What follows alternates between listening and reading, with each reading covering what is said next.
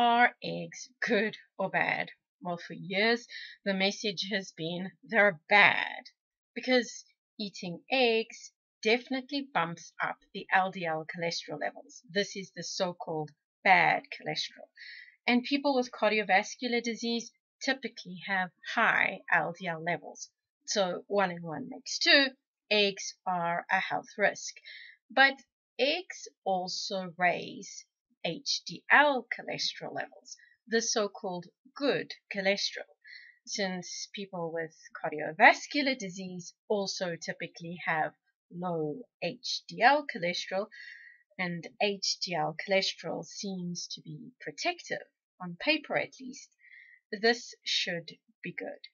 In fact, when it comes to cholesterol levels, high LDL is a sign of trouble, but low HDL is actually the marker for metabolic syndrome. So, where does this leave eggs? Join us for this episode of Better Body Chemistry TV as we look at the pros and cons of an egg breakfast. Better Body Chemistry TV is brought to you by Dr. Sandy, a scientist turned gremlin buster, helping you battle sugar gremlins, heifer lumps, and other health horribles through better body chemistry. Remember, small things can make a big difference to your health. Now, if truth be told, there's been a bit of flip-flopping on the advice regarding egg consumption. The pendulum has swung, and the thinking that an egg a day will kill you has shifted to, well, eggs are not really an issue. Well, this is what has happened in the higher echelons of nutritional power. But the message has not filtered through to the ground floor. Most people still worry about their egg consumption. For some, the worry translates to avoiding eggs like the plague. For others, they opt to eat the other half of the egg. The yolk is the food. The white is actually the packaging. So should we be eating an egg every day? Well, when it comes to eggs, we're definitely not at the point where health gurus actively encourage egg breakfasts. A bowl of oatmeal is still recommended. But is this really good advice? Eggs are more than cholesterol. In fact, eggs are Mother Nature's multivitamin pill. They are loaded with goodies.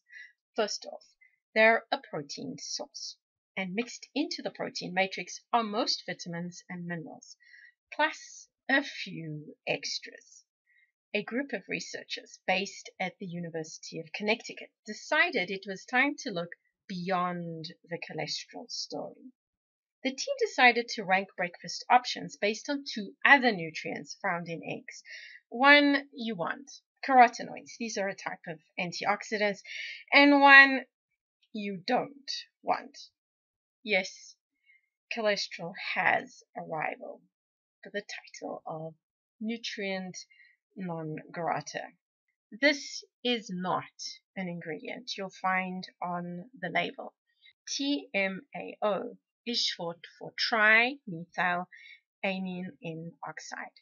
It's made from trimethylamine, which is made from choline, carnitine, and betaine.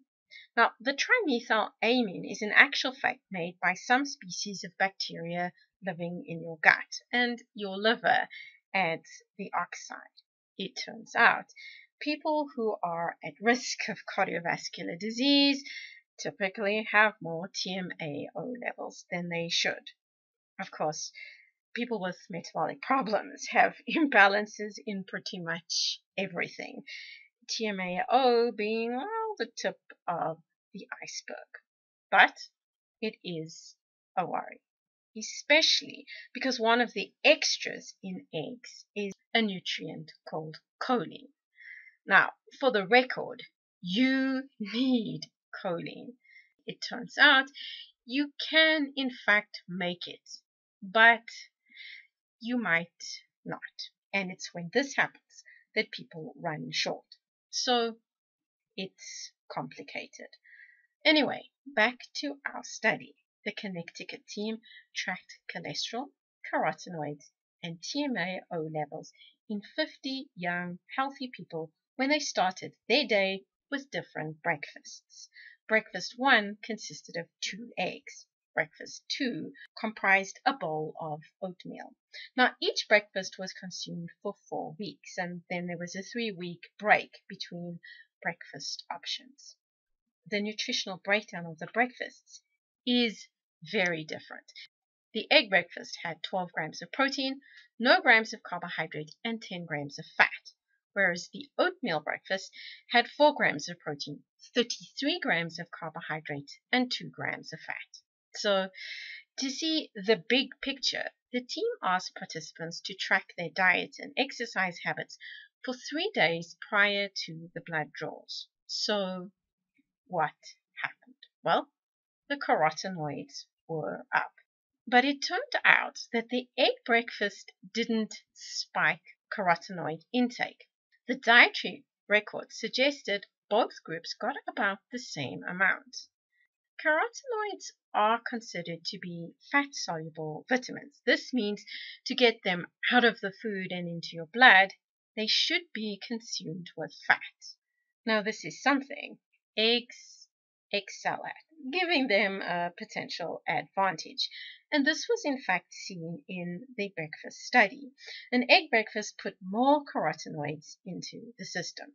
If you're thinking, so what? Carotenoids are a type of antioxidant, and their biggest claim to fame is they're concentrated in the eye and have been shown to be important for the prevention of age-related macular degeneration. So it's a case of score 1 for the eggs. But what about the TMAO?